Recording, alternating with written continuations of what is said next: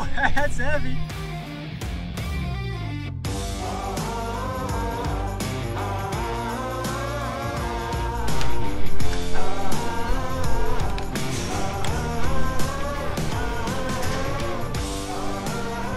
Ladies and gentlemen, welcome back to the channel. Welcome back to my little piece of paradise that I call the Lonestar Hawaiian Garage. Hope you guys are having a fantastic day out there. We are with the 07 Silverado today, guys. We are answering questions. So many questions over the last few years. Today is a pivotal moment. Very excited. Today lies the day that 3 years and 30,000 miles ago, I installed the cheapest lift kit on the market, all the way from the island of Oahu, Hawaii, to the beautiful state of Texas. What has this lift done to my truck over the last 3 years? We're gonna be lifting this up, pulling off wheels and tires, giving you an in-depth look at one, why this lift kit is so cheap, and two, is it reliable or even decent quality? Yeah, we have a lot to go over. But before we dig into it, I'm gonna give it one last test.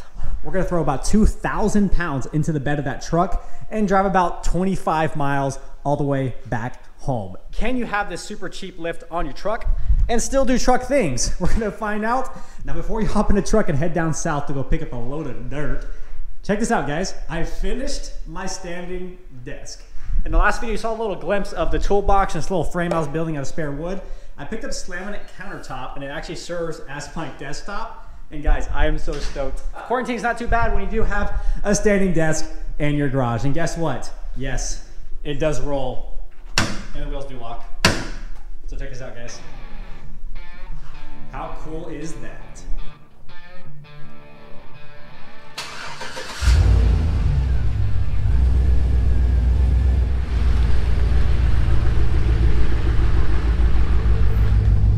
And we're here. We got the little guy with us today.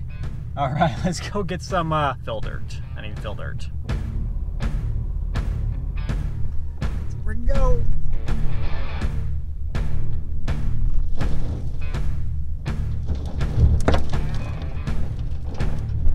Woo, that's heavy.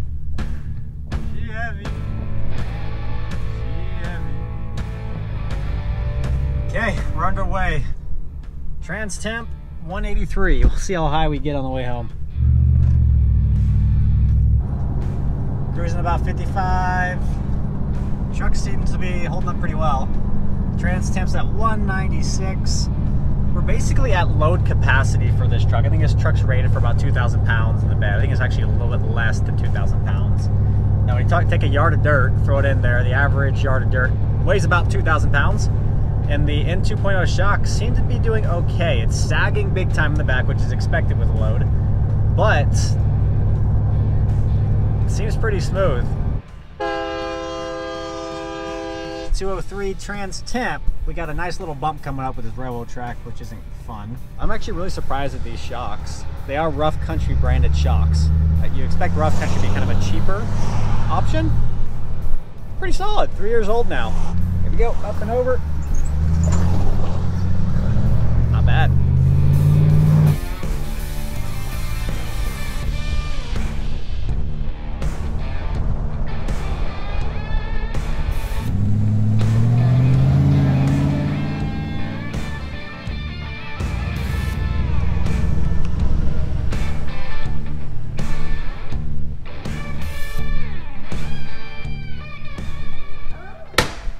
We did not win any races, but we made it back home. Guys, the truck made it back home. It is squatting quite a bit. Squat Nation in the house. I don't know, is that a California thing or a Carolina thing? Let me know, because I really don't know. But regardless, we got our Morimotos there. But yeah, quite a bit. Really happy that I actually made it home though. I was not sure. Again, this is the cheapest lift level kit on the market. At the time I bought the kit, I was paying off school loans. I had just been married. We were trying to get our lives together. I had no budget, but I wanted to lift a truck. I wanted to get bigger wheels and tires, and I did that with this kit. Again, extremely budget friendly, but the question is performance, quality, and reliability. Now, I will say this is the first time I've truly tested out these N2.0 shocks. This truck has moved around quite a bit. Like a lot of luggage and couches and moving materials have been in this truck, but not call it, there's probably like 1,500 pounds in here. I said 2,000. I actually had them decrease the load just a bit because I did not want to, in fact, snap my truck in half. I do not have the funds to replace this. So yeah, Squat Nation going on. Crawling under the truck here. We got a Rough Country in 2.0 shocks. A lot of mixed reviews on these. It is a Rough Country shock. Everybody says it's cheap because it's Rough Country. It's a cheap kit. But I was really pleased with the performance of these. Not only over the last 3 years and 30,000 miles, these give you a good amount of suspension movement, but it's extremely stiff and tight like a truck should be. Now the actual compression, I almost bottomed out these shocks hitting a few of those bumps. We got our bump stop there, but again, we got a bigger lift block, so we will never hit this bump stop again. If we do, we got bigger problems up here. But yeah, Rough Country in 2.0. They made it home, guys. That was the main goal and task. So what I'm gonna do now is back the truck back in the backyard where the dirt is going. I'm gonna spend the next few hours unloading this dirt. It is about 95 degrees out, and it's Texas. So that means as it gets later, it just gets hotter and hotter. We'll see you guys back probably in the bright and early in the morning to lift this truck up. The front end of this truck is the potential concern because, yeah, we'll go over details in a little bit. Let me unload this dirt. We'll be back in a second. Stand tall, there's a higher road to take it. Let go of everything that you know and be wild in the mystery. I've been in the darkness for 40 days.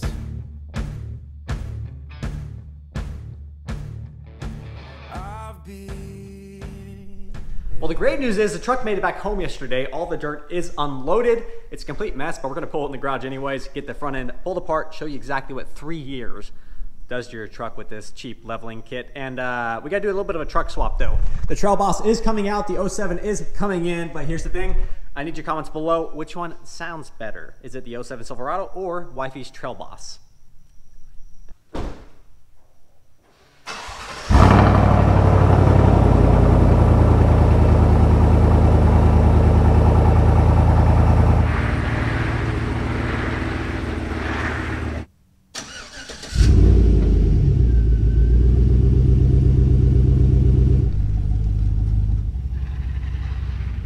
So what do you think? Mine or hers? It's hard to beat that Trail Boss though. That sounds so good. All right, let's get this thing up in the air, pull the wheels and tires off, get you guys a close look. I've been more certain of truth before. All right, driver's side's off, guys. Before we take a close look there, I think it's time for some story time. Because my history with this leveling kit actually is what kind of made this channel to begin with, because it's a very entry-level kit. You know, you don't need a massive budget to go purchase it. You can do it in your own garage. It's pretty simple. I did it in my own little garage in Hawaii with limited tools. I didn't have power tools at the time. Thank you so much for tuning in. Today on the show, we're gonna turn nuts in a clockwise direction. I did it with just simple wrenches and hammers and screwdrivers. Ya lo hace, pierna derecha, directo al arco, golazo, golazo! And knocked it out. So it's a very cheap and easy leveling slash lift kit. Exact kit that we bought, guys, is right here. So roughcountry.com, this is how I ordered mine years ago. The kit I bought was this one, 3.5-inch GM suspension lift kit. You see right here are two 3.5-inch spacers. These 3.5-inch spacers basically bolt onto the top of your strut and lift the front end of your truck 3.5 inches. Doing so puts awkward angles, we'll talk about here in a little bit. But in addition to that, it also comes with these blocks here in the rear. So it does also level the rear of the truck because you do go up 3.5 inches in the front. If you leave the stock blocks in the back, you'll have a little bit of a California squat going on the rear end. So what they give you is a 1-inch block. I think it's 1 inch or 1.5 inches. And it actually is instructed to stack this block, which is made out of like a hard plastic, on top of your stock cast iron blocks. One of my original videos I did kind of went viral because I stacked that block, and it's highly advised to not ever stack blocks on off-road trucks. It's a very bad idea. So I kind of panicked and ended up buying my own Pro Comp 3-inch blocks to put in the rear. So we have 3.5 inches of lift in the front, 3 inches of lift in the rear, which creates the stance you're looking at today. Not necessarily the stance, but the lift, you get it. In addition to that, you get these Rough Country N2.0 shocks, which we just tested. The shocks did great. $169 free shipping for this kit. It wasn't free shipping for me because I lived in Hawaii at the time, but you know, it got me the lift I wanted. I got bigger wheels and tires, 33 by 12.5 Toyo Open Country RTs. The wheels are Moto Metal's 962, 18x10 with a -24 offset. That -24 offset pushes that tread of the tire just about an inch outside the fender well, which is, I think, is just perfect look. It's not outrageous, it's not goofy looking, but it's a good meaty tire, and it makes the truck look pretty beefy as well. That was the overall goal. And then came the next issue.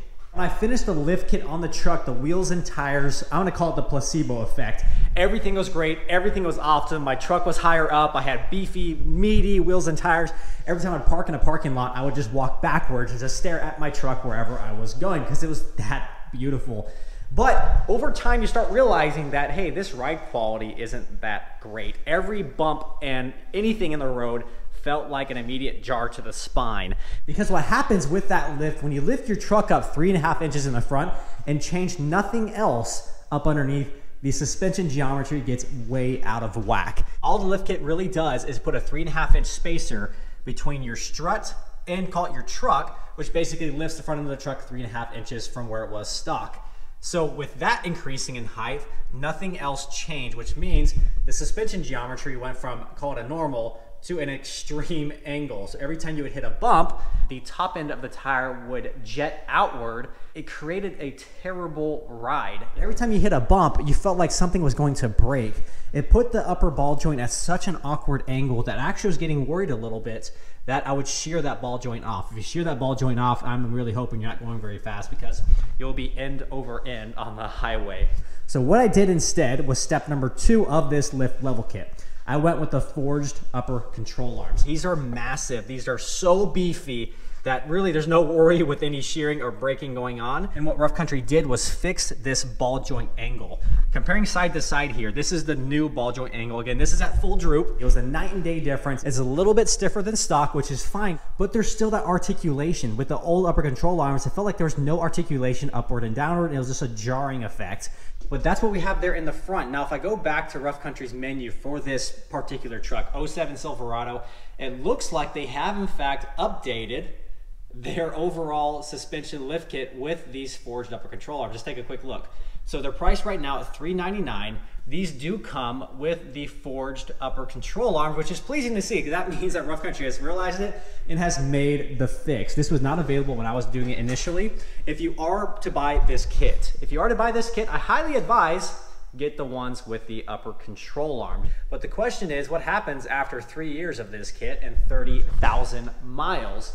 Looking back under here once again, it looks like there's been a little residue coming out, but the boot is in great condition. Looking all around here, there seems to be very little wear or tear on the upper ball joint boot. Looking up here in these bushings, the bushings look great. I've had it aligned just once when I installed this, and it hasn't been aligned again. And I have taken this thing off-road. So the upper control arms can take quite a bit of abuse. I wouldn't say Ford Raptor jumping, but yeah, this thing has lasted me. There's no signs of wear. The only signs of tearing is my strut themselves. These are my stock struts I have. And because this is now, call it, overextended, yeah, the boot that goes around the strut is torn to bits. It'll get dirty in there and start ruining the seals eventually, but at that time, I'll just replace them all together. I'm gonna answer your question right now. The spring is just painted. I pulled it out, I taped it off, and I put blue paint on it. That's another quick tip for you. If you want to act like you have an expensive lift kit and don't have the money, do what I did. Just paint your spring. I get questions all the time on what kit I'm running because I have blue springs. It's just paint. And yes, this is 3 years and 30,000 miles of paint. It's still on there and it still looks good. Rust-Oleum paint for the win. So over back on the passenger side, we're gonna take another look under here.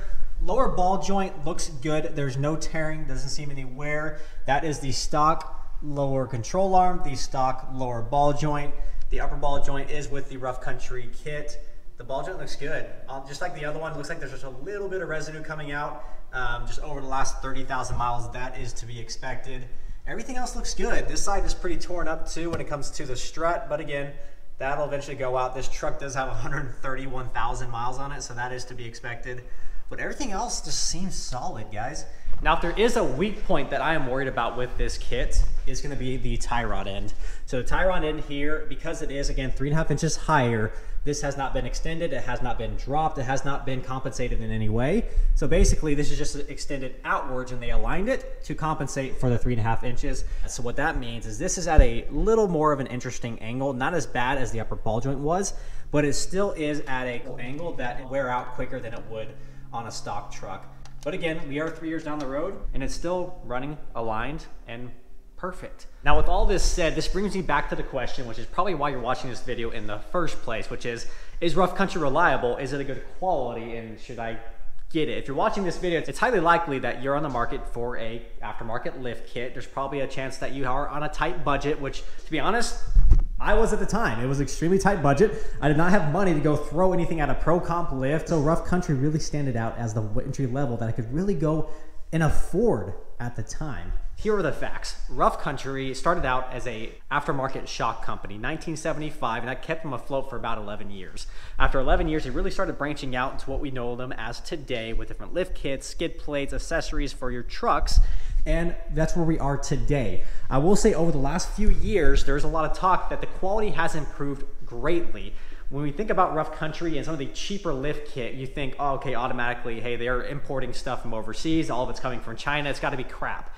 Well, hard to say that because every single company imports something from China, whether it's raw goods, knuckle, anything like that. So Rough Country is based out of Tennessee though. In Tennessee, they manufacture these, they put them together, and they ship them out to you from our local red, white, and blue US of A. Now that all being said, my experience with this kit, I could not be more happy. I wanted an entry-level kit. I was on a very tight budget. The truck has seen several different climates, several different situations, has been off-road and slightly jumped accidentally 1 or 2 times, actually 3 times to be exact. And everything is still intact and in great condition. I did make the mistake at first by going too cheap by not getting the upper control arm. But again, from what Rough Country is offering today, it looks like you can get the whole kit all together. This is the best entry-level kit on the market. If you're looking for something that you off-road, every now and again, you want bigger wheels and tires, you want clearance, and you want just the daily drivability, this is a great kit. I had no reliability issues. There's no quality issues. They've done a great job with the fit and finish of this product. They also nowadays actually sell some Vertex coilover shocks. Now, if I were to do this all over again and just take a little more budget, I would in fact go for the Vertex. These struts and shocks have 130,000 miles on them. They are due for a change, but I'm not going to, because upcoming on the truck is a bigger change than any of this. So that's that, guys. Let's get this wheel and tire put back on the truck, everything torqued back down, but stick around for a few more seconds because I got something to show you. You guys ready for it? The moment everyone has been waiting for. Here we go. This right here. Full lock.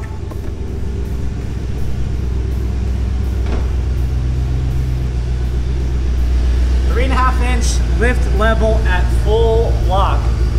I can get about a finger and a half on the front side. And on the back side, which everyone's curious about, here we go. On the back side, I get about a finger in there. So there's about 1 inch of clearance at the rear and about 1.5 inches of clearance at the front. You do have to do a mini NorCal clearance mod. The mini NorCal is super simple. Custom Offsets has a really good tutorial on that. All you do is pull back the liner, you cut a small notch on the inner fender here, take a hammer and push that back, and it gives you another 1.5 inches of clearance. This used to sit out here and it would rub on this tire setup, and now I have plenty of clearance. I have not once rubbed with this tire. 33 by 12.5. These are 10-inch wide wheels with a -24 offset. So you would think that these would rub quite a bit. And actually, 4-wheel Parts, when I bought them, told me that you can't put that on a truck, it will never fit. Well, 4-wheel Parts fits absolutely perfect. Everybody loves it. So that is one of the most common questions I get, literally every day I get. All right, guys, we've got a drag race in the making. We have the legendary Lightning McQueen versus the Hennessy Exorcist Camaro ZL1. I really, really like this car. What do you think, guys? Does that look good in this spot?